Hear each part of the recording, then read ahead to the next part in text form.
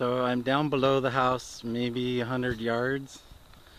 There's a little field area here, and across that little trench that I was talking about from the irrigation crossroads up there flows down to inside this bush pile here. I'm wondering if it isn't a pond or wasn't a pond once upon a time. It's got logs to block for like a tractor doesn't go in there and get stuck or that kind of thing. But the sticker bush path continues on down the hill quite a ways. So sticker bushes or blackberry bushes are only going to grow where water source is. And I'm thinking that ditch probably ran down this hill. It could be a good source of flood irrigation if you ever needed anything like that. I'm guessing that's what they were doing, although I'm not sure.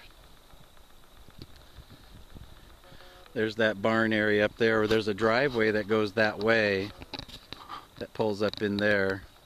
And then to the right of it, just below the barn and to the right, is another little field up there. There's all kinds of little fields, like quarter-acre, half-acre fields here and there, above the two major fields down below. And I'm kind of in the trees here. I'll get out into the light.